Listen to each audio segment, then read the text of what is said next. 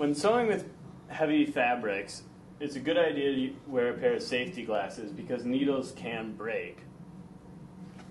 So to begin, we're going to teach you about the straight stitch. This is the most common stitch you'll use with the sewing machine. It's stitch B, so if you turn the selector to B, and with an average weight fabric, it helps to use a stitch distance of 3. The fabric is placed in the machine under the foot. The foot is then lowered onto the fabric.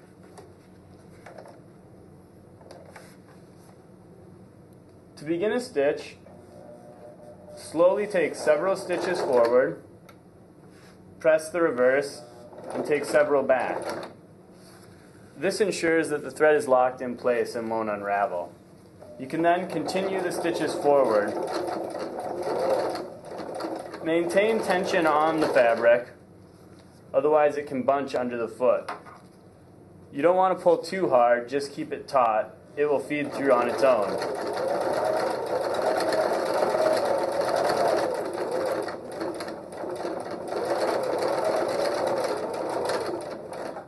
When you reach the end, backstitch several stitches again.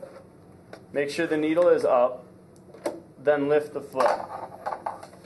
Gently tug the fabric out and snip off the threads.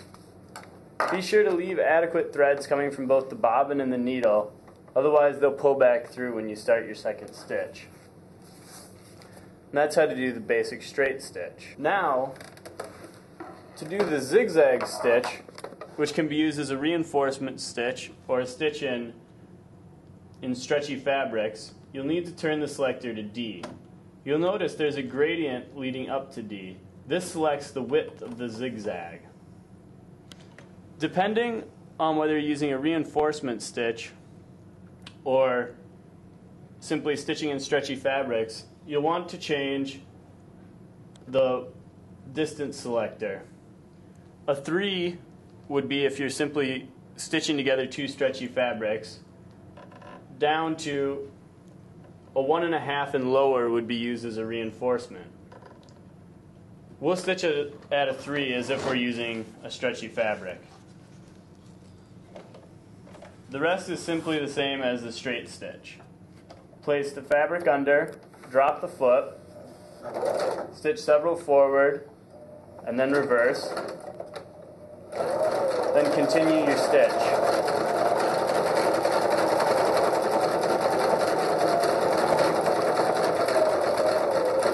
As you near the end, reverse the stitch once more. Advance the needle so it's up. Release the foot. Pull out. And snip the threads.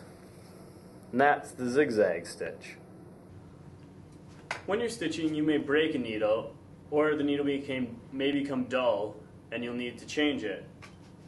Two of the most common needles used in these fabrics are size 16 and 18. On the package, you'll often see 100 or 110/16, whereas in these needles, 110/18. The larger size, 18, is for fabrics that are thicker and also threads that are thicker. The two sizes, 16 and 18, denote the diameter of the hole. And so a larger hole for larger fabrics and larger threads, smaller hole for smaller fabrics and smaller threads. To replace the needle, loosen the black thumb screw. Then gently pull down on the needle and it'll fall out. Then you can take your new needle and you'll note every needle has round sides except for one side which is flat. That flat side goes towards the back of the machine. You'll insert the needle with the flat part facing the back and then retighten that thumb screw. Make sure the needle is all the way up until it hits the stopper before you tighten the thumb screw, otherwise it could strike the bottom of the bobbin case. Tighten the thumb screw taut, but you shouldn't have to go any more than hand tight.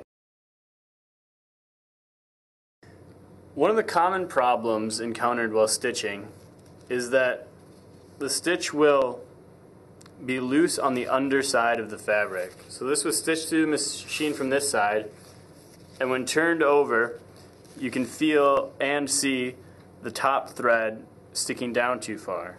This is caused by not having enough tension on the machine. Simply spin your tension dial and test several pieces until the threads are evenly on both sides of the fabric, neither side sticking through too far.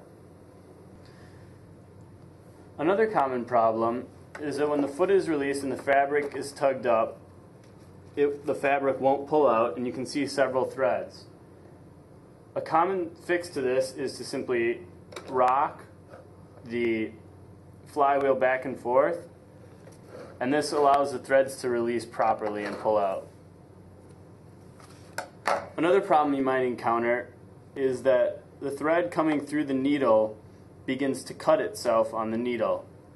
This problem often occurs because your needle hole is too small for the size thread or fabric you're using, and you should change your needle to a larger size.